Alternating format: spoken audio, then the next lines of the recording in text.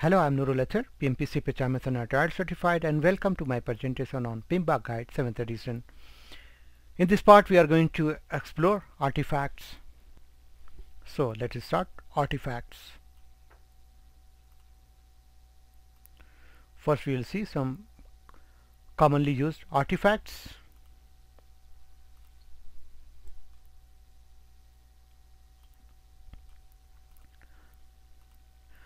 An artifact is a template, document, output, or project deliverable. There are many documents or deliverables that are not described here, either because A. they are somewhat generic, such as update, B. they are industry specific, or C. they are result of specific methods that was used to create it. For example, while cost estimates are an important artifact, they are the result of various estimating methods.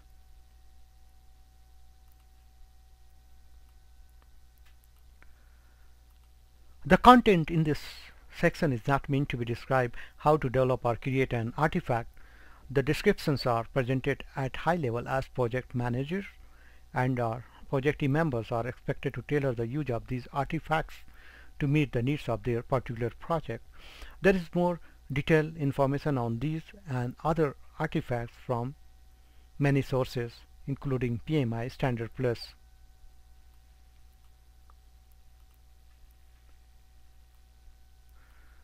We'll explore strategy artifacts, log and registers, plans, hierarchy charts, baseline, visual data and information, reports, agreements and contracts, and other artifacts. So let us start with strategy artifacts. Documents that are created prior to or at the start of the project that address strategic, business or high-level information about project. Strategy artifacts are developed at the start of a project and do not normally change, though they may be viewed throughout the project. Business case, business model and canvas, project brief, project charter, project vision statement and roadmap. So let's see business case.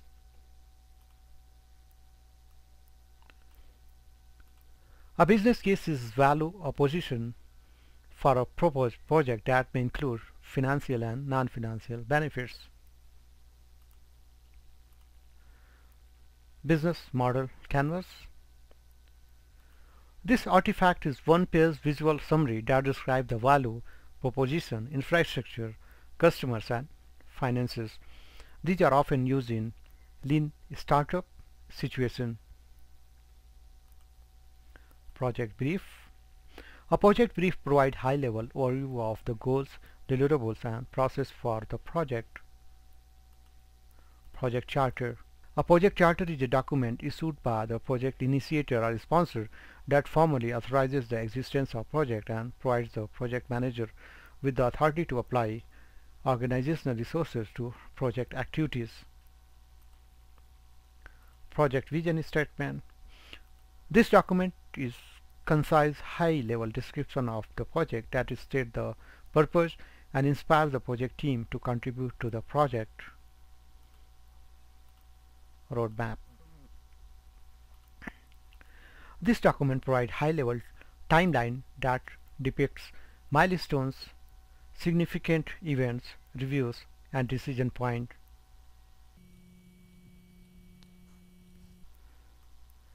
Now see log and registers. Logs and registers are used to record continuously evolving aspects of the project. They are updated throughout the project. The terms log and register are sometimes used interchangeably. It is not uncommon to see term risk register or risk log referring to the same artifact. Assumption log. An assumption is a factor that is considered to be true, real, or certain without proof or demonstration. A constraint is a factor that limits the options for managing a project, program, portfolio, or process. An assumption log records all assumptions and constants throughout the project. Backlog. A backlog is an ordered list of work to be done. Project may have product backlog, a requirement backlog, impediment backlogs, and so forth. Items in backlog are prioritized. The prioritized work is then scheduled for upcoming iteration. Changelog. A changelog is a comprehensive list of changes submitted during project and their current status. A change can be modification to any formally controlled deliverable, project management plan, component, or project document. Issue log. An issue is current condition or situation that may have an impact on the project objectives. An issue log is used to record and monitor information on active issues. Issues are assigned to a responsible party for follow-up and resolution. Lessons learned register. Lesson learned register is used to record knowledge gained during a project, phase, or iteration so that it can be used to improve future performance for the project team and or the organization. Risk adjusted backlog. A risk adjusted backlog is backlog that includes work and actions to address threats and opportunities. Risk register. A risk register is a repository in which outputs of risk management processes are recorded. Information in risk register can include person responsible for managing the risk, probability impact risk, score, plan risk, responses, and other information used to get high-level understanding of individual risks. Stakeholder Register. A stakeholder register records information about project stakeholders, which includes an assessment and classification of project stakeholders. Now we'll see plans. A plan is a proposed means of accomplishing something.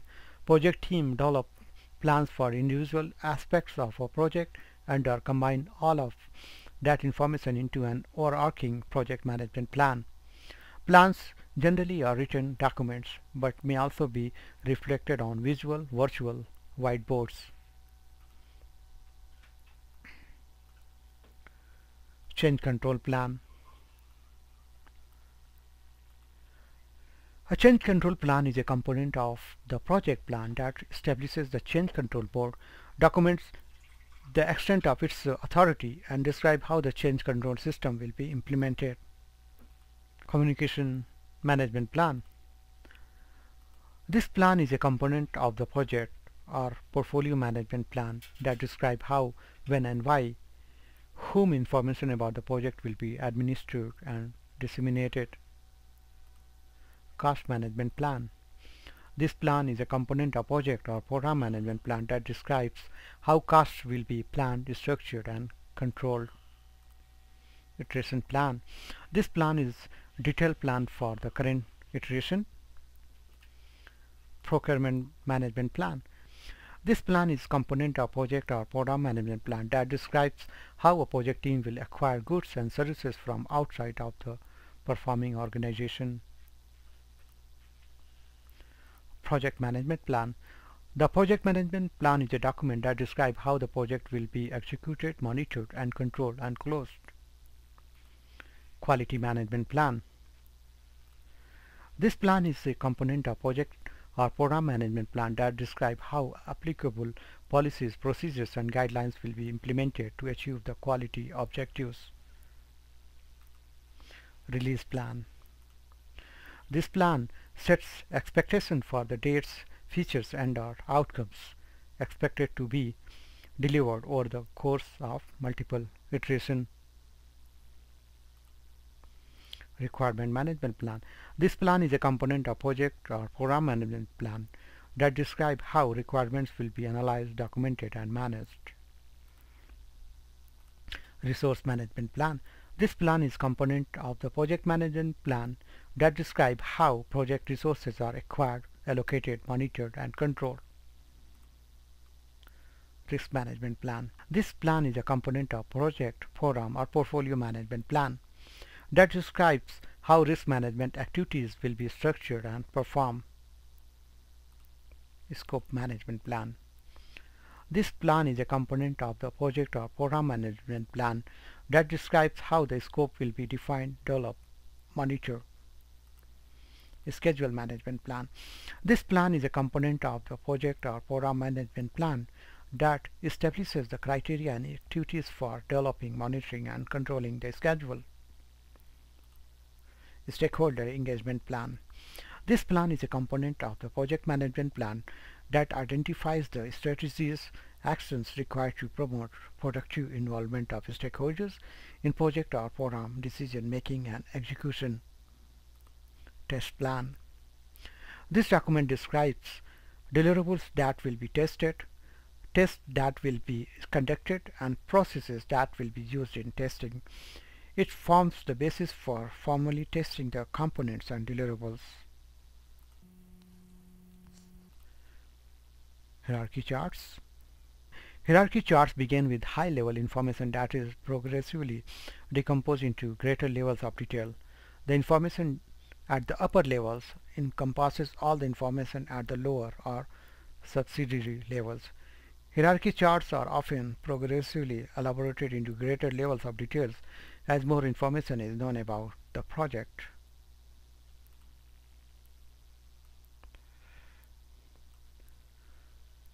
Organizational breakdown structure. This chart is a hierarchical representation of the project organization, which illustrates the relationship between project activities and the organizational units that will perform those activities. Product breakdown structure. This chart is hierarchical structure reflecting a project's components and deliverables. Resource breakdown structure.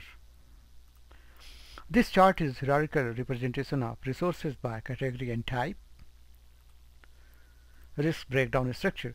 This chart is hierarchical representation of potential sources of risk. Work breakdown structure. This chart is hierarchical decomposition of total scope of work to be carried out by the project team to accomplish project objectives and create the required deliverables. Baseline. Baseline is the approved version of work, product or plan. Actual performance is compared to baseline to identify variances. Budget. A budget is the approved estimate for the project or any work breakdown structure, WBS component or any schedule activities. Milestone schedule. This type of schedule presents milestones with planned dates. Performance measurement. Baseline. Integrated scope schedule and cost baseline are used for comparison to manage, measure, and control project execution. Project schedule. A project schedule is an output of a schedule model that presents linked activities with planned dates, durations, milestones, and resources. Scope baseline. This baseline is approved version of scope statement, work breakdown structure, WBS, and its associated WBS dictionary that can be changed using formal change control procedures and is used as the basis for comparison to actual results. Now we'll see next, that is visual data and information. Visual data and information are artifacts that organize and present data and information in a visual format such as charts, graphs, matrices, and diagrams. Visualizing data makes it easier to absorb data and turn it into information. Visualization artifacts are often produced after data have been collected and analyzed. These artifacts can aid in decision making and prioritization. Affinity diagram. This diagram shows large numbers of ideas classified into groups for review and analysis. Burn down, burn up chart. This chart is a graphical representation of the work remaining in a time box or the work completed toward the release of a product or project deliverable. Cause and effect diagram. This diagram is visual representation that helps trace an undesirable effect back to its root cause. Cumulative flow diagram (CFD). This chart indicates features completed over time, features in development, and those in the backlog. It may also include features at intermediate state, such as features designed but not yet constructed, those in quality assurance, or those in testing. Cycle time chart. This diagram shows the average cycle time of the work items completed over time. A cycle time chart may be shown as a scatter diagram or bar chart. Dashboard. This set of charts and graphs shows progress or performance against important measures of the project. Flowchart. This diagram depicts the inputs, processes, actions, and outputs of one or more processes within a system.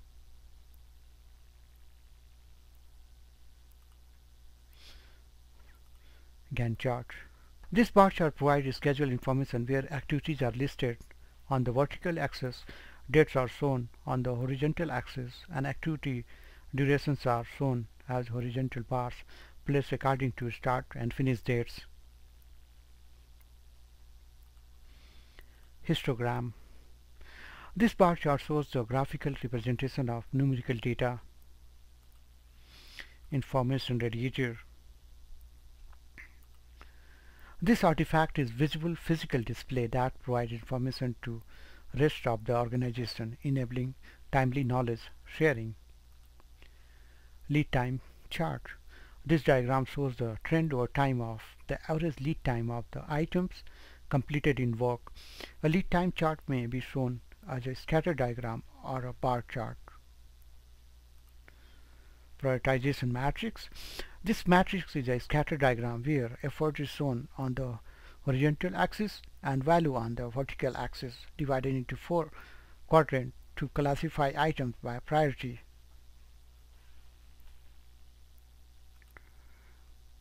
Project schedule network diagram.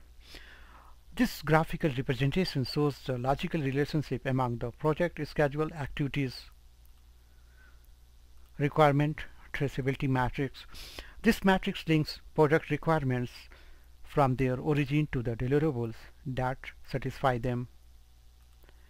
Responsibility assignment matrix. This matrix is grid that shows the project resources assigned to each work package. RACI chart is a common way of showing stakeholders who are responsible, accountable, consulted, or informed, and are associated with project activities, decisions, and deliverables. Scatter diagram. This graph shows the relationship between two variables. S-curve. This graph displays cumulative cost over a specified period of time. Stakeholder engagement assessment matrix. This matrix compares current and desired stakeholder engagement levels. Story map. A story map is a visual model of all the features and functionality desired for a given product, created to give the project team a holistic view of what they are building and why. Throughput chart. This chart shows the accepted deliverables over time. A throughput chart may be shown as a scatter diagram or a bar chart diagram. Use case. This artifact describes and explores how a user interacts with a system to achieve a specific goal. Value stream map.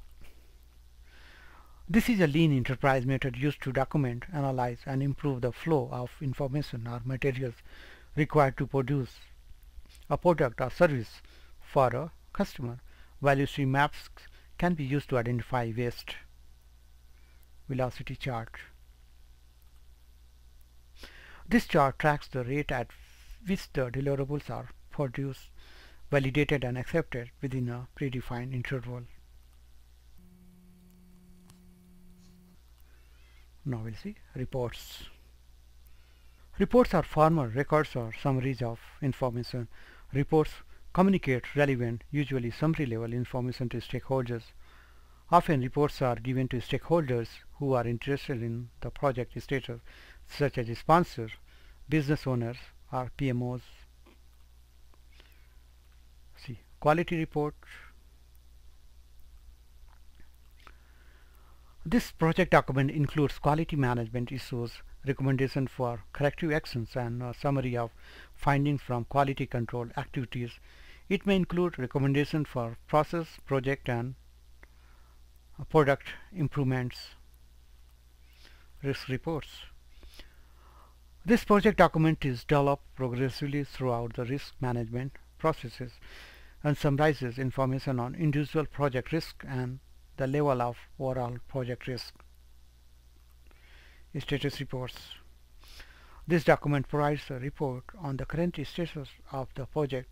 It may include information on progress since the last reports and forecasts for cost and schedule performance. Now let's see agreement and contracts. An agreement is any document or communication that define the intentions of the parties. In project, agreements take the form of contract or other defined understandings. A contract is mutually binding agreement that obligates the seller to provide a specified product, service, or result and obligates the buyer to pay for it. There are different types of contracts, some of which fall within a category of fixed price or cost reimbursable contracts. Fixed price contracts. This category of contract involves setting a fixed price for well-defined product, service, or result. Fixed price contracts include firm fixed price, FFP, fixed price incentive fee, FPIF, and fixed price with economic price adjustment, FP-EPA, among others. Cost reimbursable contracts. This category of contracts involve payments to the seller for actual costs incurred for completing the work plus fee representing seller profit. These contracts are often used when the project scope is not well defined or is subjected to frequent change. Cost reimbursable contracts include cost plus award fee, CPAF, cost plus fixed fee, CPFF, and cost plus incentive fee, CPIF.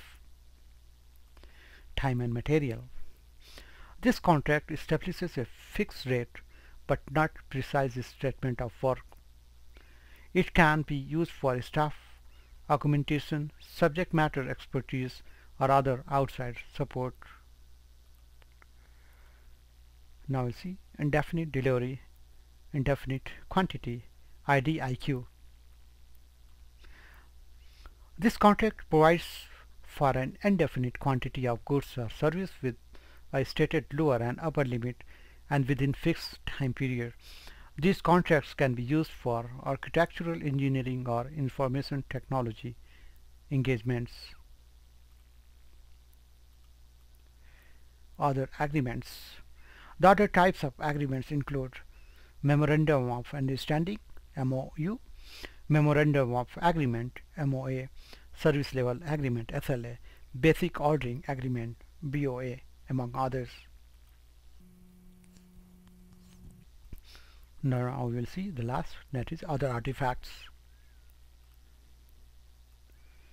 Other artifacts. The documents and deliverables described here do not fit into a specific category. They are important artifacts. They are used for a variety of purposes.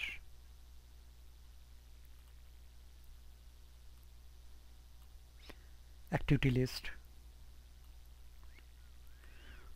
This document provides a tabulation of scheduled activities that shows the activity description, activity identifier, and sufficiently detailed scope of work description so project team members understand what work is to be performed. Bid documents. Bid documents are used to request proposal from prospective sellers. Depending on the goods or services needed, bid documents can include, among others,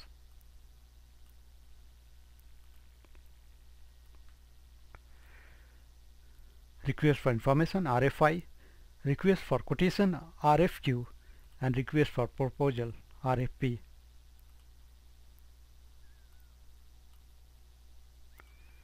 Matrix. Matrix describe an attribute and how to measure it. Project calendar. This calendar identifies working days and shifts data available for scheduled activities. Requirements and documentation. This document is a record of product requirements and relevant information needed to manage the requirements, which includes the associated category, priority, and acceptance criteria. Project team charter. This document records the project team values, agreements, and operating guidelines, and establishes clear expectations regarding acceptable behavior by project team members. Use story. A use story is a brief description of an outcome for a specific user, which is a promise of conversation to clarify detail.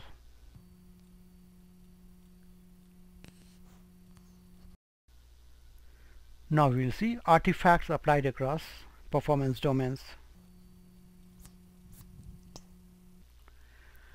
Different artifacts are more likely to be useful in different performance domains. While the delivery approach, product, and organizational environment will determine which artifacts are most applicable for a specific project, there are some performance domains that are more likely to make use of specific artifacts.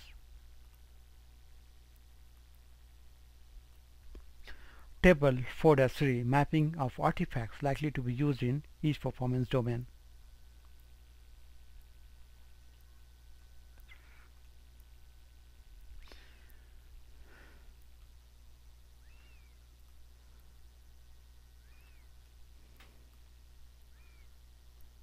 Table 4-3 suggests performance domains where each artifact is more likely to be of use.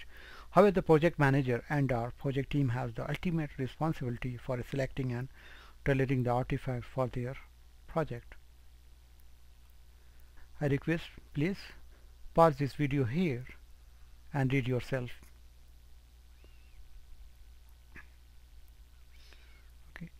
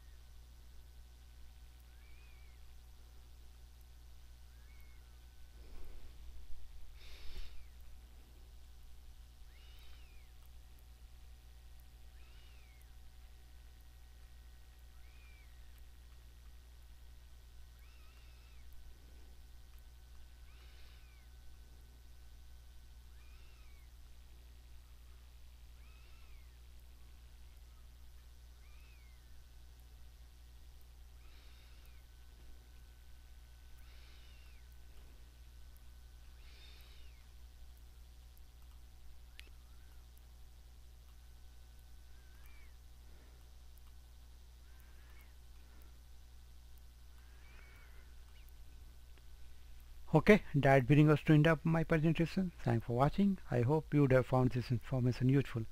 If you like my videos, please subscribe to my channel.